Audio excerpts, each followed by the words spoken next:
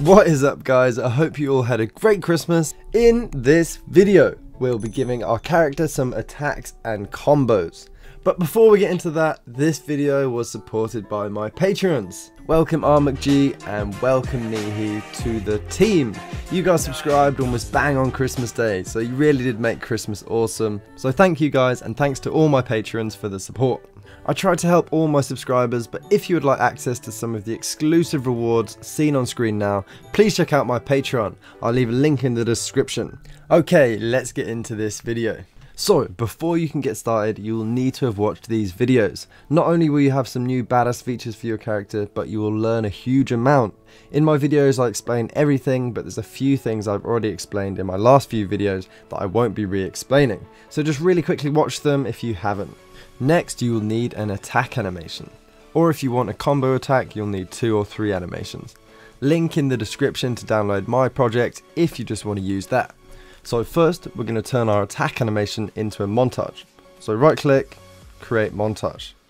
Then we're going to give it an anim notify after the attack swing is pretty much complete. So right click on the notifiers, add notify, and call this attack combo. We'll call upon this anim notify later. Next, we're going to duplicate this montage for our other attack animations. So right click, duplicate, then open it up and swap the animation over to our next animation. Make sure you bring in the new animation first, then delete the old one, otherwise the anim notify timing will change. Do this for all your attack animations. I've got 3, so I made 3. Now you should have a montage for each animation, all with the same anim notify. Now open up your character BP. If you're up to date, your blueprint should look like this, where our character can draw and sheath his weapon. So first I'm going to throw some nodes at you, and then at the end explain everything. So don't worry if you're confused, it will all make sense in the end. So let's do it. First we're going to create a variable called ready to attack. After the delay for our draw weapon, we're going to set it to true. After the do once for our sheath weapon, we're going to set it to false. Bring in this variable with control and drag, and then connect this up to a branch with B and click. Connect the true from weapon drawn into this. Now we're going to create another variable called attacking.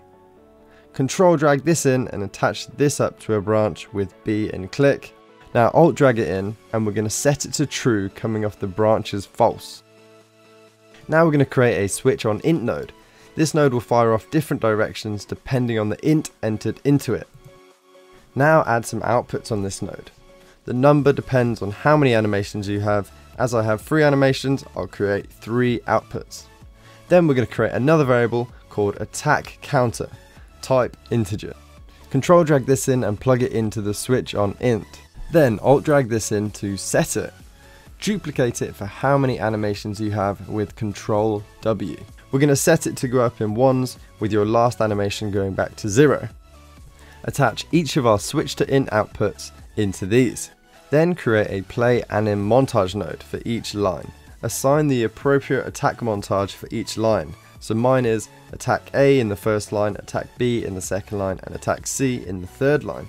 Now create a custom event and call this attack combo. Then create a variable called save attack as a type bool.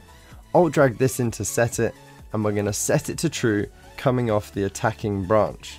Now control drag it in and attach it to the branch coming off the attack combo. Alt drag it in again so we can set it to false coming off the branch as true. Connect this up to our switch on int node.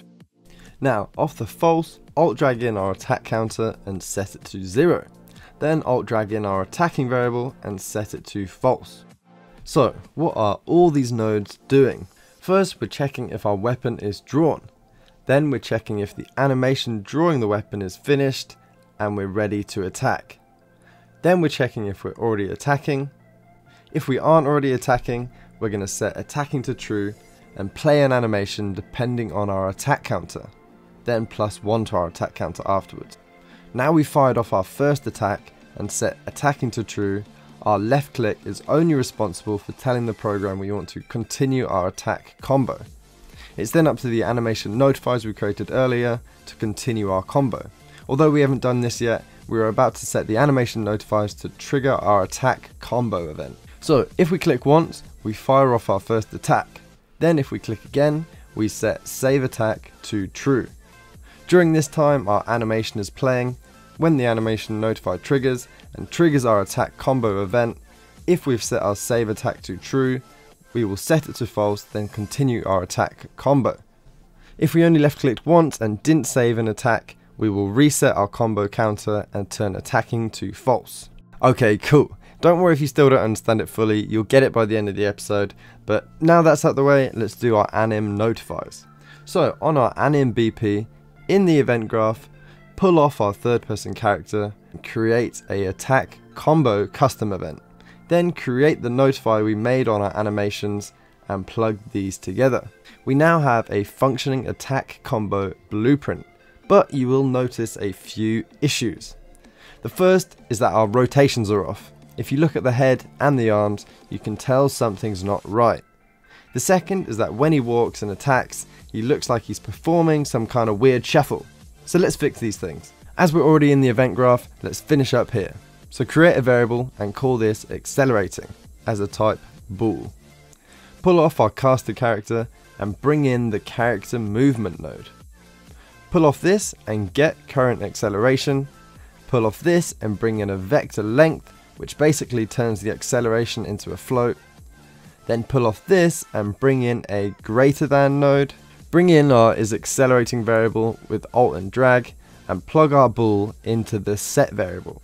Now if our acceleration is greater than 0, we will set our acceleration to true. If it's not greater than 0, we will set it to false. Now in our anim graph, disconnect the output pose and create a new cache. Call this still pose. Next, duplicate it all with Ctrl and W. Connect it up to a new cache called moving pose. For the bottom layered blend per bow node, we're going to change the blend pose to spine underscore 01 and blend depth to 4. So the top group of nodes will blend in our upper body and lower body animations at the pelvis, meaning both animations will be blended together normally. For the bottom group of nodes, they will blend our upper body and lower body animations at the spine. As the spine has no control over the leg bones in the bone hierarchy, the upper body will be blended in from the spine upwards.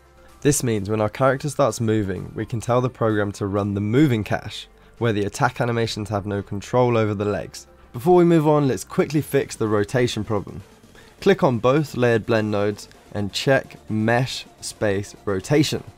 Unfortunately, I don't know the exact details as to why this fixes the issue, but if you're ever having blending rotation problems, try toggling this box. Now we've fixed the rotations, let's continue up with the attack movement issue. So now we've got two types of attacks, one moving and one still. All we need to do now is run one of them, depending on if we're accelerating or not. So bring in a blend poses by bool node, then control drag in our is accelerating variable, bring in our still pose and moving pose caches by right clicking and typing in their names, then plug in the moving pose into true for accelerating and plug the still pose into false for accelerating, and there it is. So let's have a quick recap. In our character BP, when we left clicked, we sent off an attack animation. If we left clicked again during the animation playtime, our save attack variable was set to true. This animation then plays, and when the notify time is right, the anim notifier fires. This anim notify then triggers our attack combo in our character BP. If our save attack was set to true by left clicking, we continue our attack combo and keep repeating this. If our save attack is false, we reset our combo and attacking variable. To fix the issue of the attack animation ruining the moving animation, we created another cache where the attack animation had no control over the legs, just the spine upwards. We then ran this cache if our variable accelerating was true. To fix the rotation issue, in our layered blend node, we checked mesh space rotation. And that is everything, guys. Like, comment, subscribe, and join my Discord to keep updated with new video releases. Peace!